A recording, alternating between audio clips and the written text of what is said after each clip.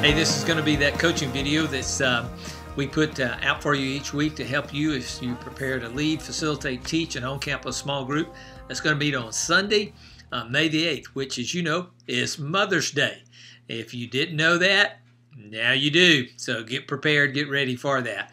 Hey, I've certainly been enjoying this series that we've been going through entitled Hello, My Name is God. And as we've looked at the different names that God uses to help us understand who He is and how He works and just His character and how that then relates to us and relates to us in our relationship with Him. And so I know you have as well. Sorry we've not had one for the last couple of weeks.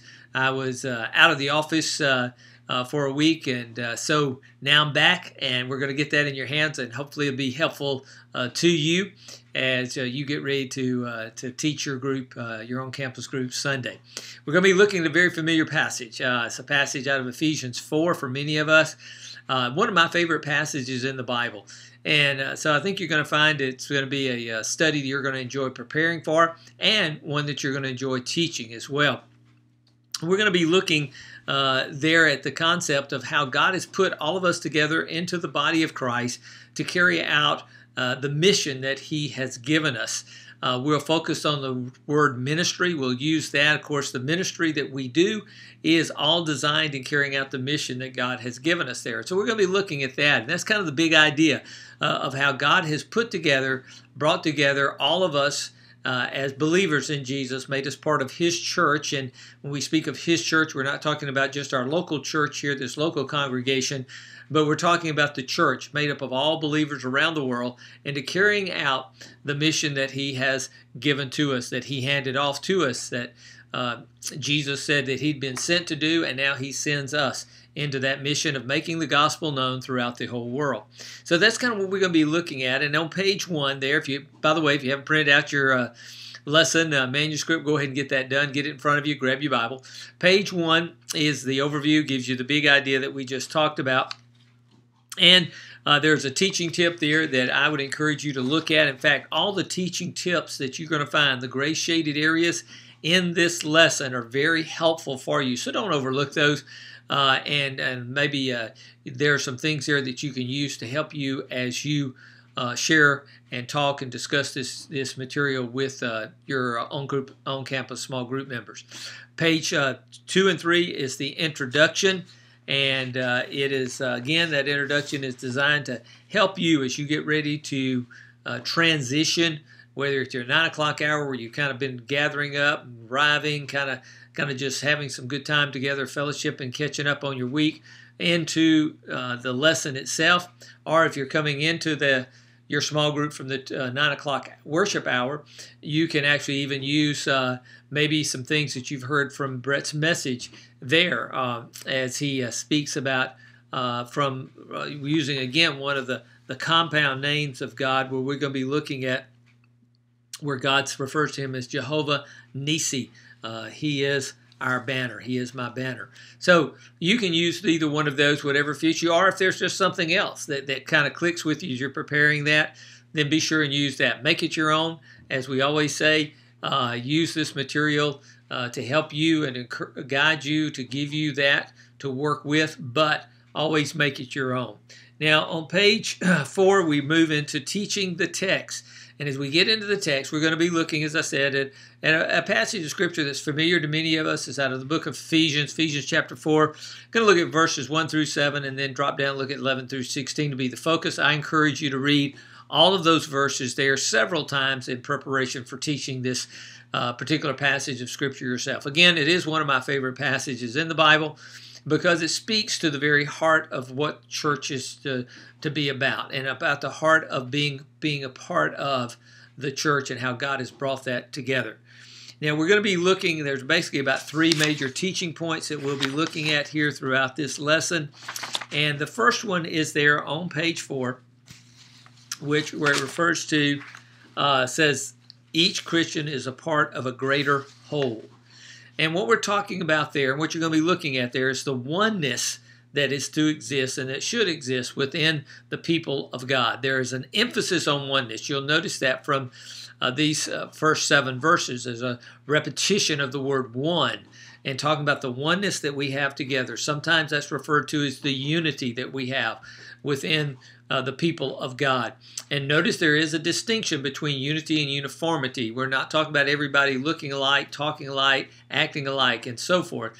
Unity is the sense of where you bring together people from different backgrounds, different personalities, different makeups, even from different ethnic backgrounds, racial background, whatever it is that would separate us out, that we tend to separate ourselves out with here, and brings all those people together and makes them one. There's a oneness, there's a unity that it develops where people of God work together, empowered by the Spirit of God to carry out the mission that God has for us. That's what we're talking about there. In fact, we see that in John chapter 17, where Jesus, there in verses 20 through 21, as he prayed for us, when he was getting ready to go, before he was getting ready to go to the cross, he prayed for us. He prayed for me. He prayed for you. He prayed for those who were yet to believe in him. That's me and you. And he prayed that we would be one as he and the Father are one. And the interesting thing about that, if you continue to read through there, is that oneness, the uniqueness of bringing all these different people together and who are so different in so many ways, brings them together. They're made one through the work of the Spirit of God. And as we are made one, we reveal the reality of who Jesus is. And so that's what we're looking at when we talk about each Christian as a part of the greater whole there. Now on page 5, you move into that discussion, and you'll notice there that he talks about, again, that oneness, and it which really goes against the individuality, the individualism of our society, because we're noting here that there is a connectiveness within the body of Christ, and that which connects us together is Jesus and the Spirit of God, the Holy Spirit that brings us all together and connects us and makes us one. And the outworking of that is seen through the aspect where we should have a perspective, an attitude of being givers instead of takers. In other words, what we should be thinking is we're part of this body of Christ and there's oneness, and what develops that oneness and keeps that oneness so strong is when we have a perspective to say, how can I contribute? How can I contribute to the work of the mission? How can I contribute to the work of the ministry in that local congregation where I find myself, instead of what can this church contribute to me? And when we fall into the latter aspect, that's when when the unity begins to dissolve, and the oneness that God has made us begins to disappear. In fact, the latter will always create a sense of dissatisfaction, and that comes into play oftentimes with what we see in our society today in regards to the consumer aspect of church life, where we're going to see what can we get from a church, what can a church give to me, instead of how can I contribute to the mission that God has through that particular local church. Now we move into the second major teaching point, which is each individual part of the church is indispensable. Almost sounds as if we're contradicting what we said in the first, but it's not. Because what we're talking about, though, we're greater, every one of us is a part of the greater whole, but we are all individuals who make up that whole. And as those individuals, we are all indispensable to what God is doing, in the sense that every individual, every person in the body of Christ is needed and is vital and is important and is necessary. There are no unnecessary members of the body of Jesus.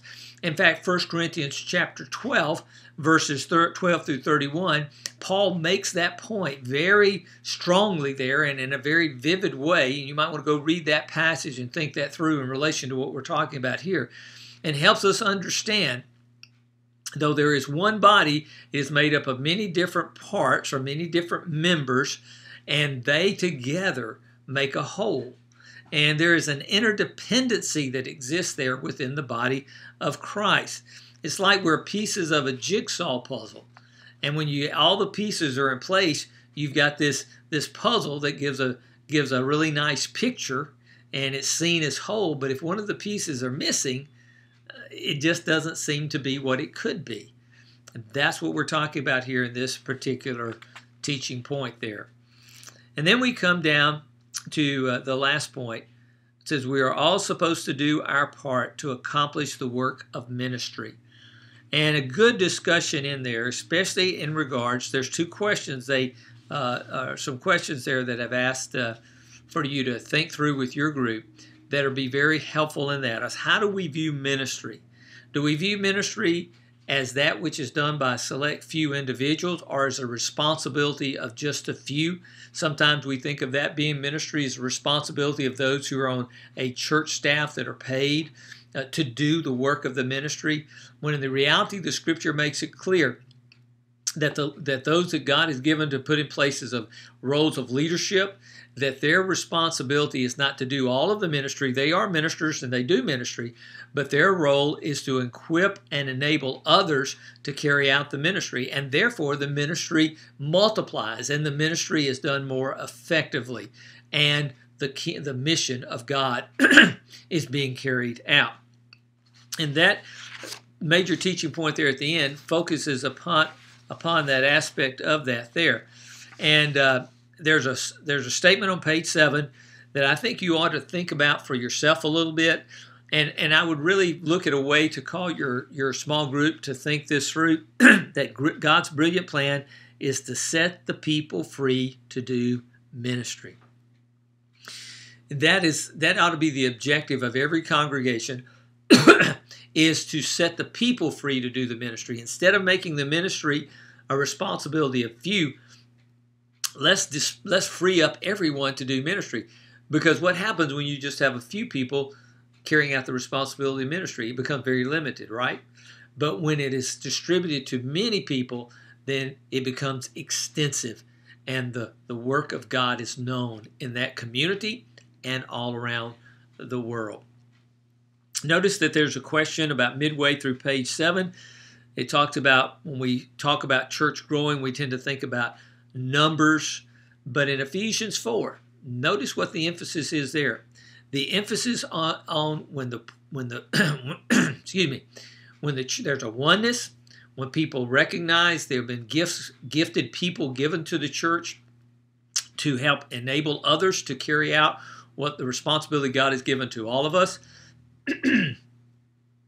that the end result of that, obviously there will be growth, but the end result is that there is a maturing of the people of God. There is a Christ-likeness that develops within the congregation as a whole, and that makes an impact on their community for the gospel as well as around the world. And growth will not occur without all of us. The growth, the maturity will not occur without all of us contributing. I would think that an implication here is that unless all of us are contributing, the maturity of the body will never be what it could be. And the impact that congregation can have on its community for the gospel would never be what it could be. The discussion wraps up on page 8. And in that, I want to point out that there is a very, very good, the third paragraph down, where it talks about some examples of what we've heard in churches, different churches over the years. Those would be, and I apologize, I've kind of got a scratchy throat today. Those would be some excellent statements to throw out for your class to respond to and to think through. In fact, some of them may even have some to add to that and give some illustrations of that, of what we've all heard over the years, and then for you to talk about, delve into why those are not correct understandings of ministry and of how God has put us together to carry out the work that God has for us to do. One of the things that, having been a pastor for 30 plus years, one of the things I come to understand as I studied and meditated and thought through this particular passage more and more, is I have had a lot of people over the years come to me and say something like, Pastor, we need to do this. Or Pastor, why don't we get involved in this? And usually what they mean by that is, Pastor, why don't you do this? Or why don't you get involved in this? And not necessarily that I shouldn't, I'm not saying that. But here's what I've come to understand, not only from this passage, but from how God has put us together and how God speaks to each of us as individuals as part of that larger body, is what I've come to understand. If God put that on your heart, God placed that burden upon you in the sense of a good thing, then God has intended for you to carry that out, for you to do something about that. And to hand that off to someone else, or seek to hand that off to someone else, is then to neglect what God has for you to do. And not only will the oneness of the body be affected, but the effectiveness of the ministry would be affected as well. There's a good closing discussion there, and I encourage you to look at that. Maybe some things you can actually throw out with your own campus small group as you wind up. Hey, thanks for being a part of those that help others grow in their relationship with God, the discipleship process that we have here at Dayspring. And thank you for being one who is embracing the ministry in a way that it is, you're not only part of that group that is embracing ministry, but you're encouraging others in your own campus small group to become those that embrace ministry and multiplying that out in a phenomenal way. God bless.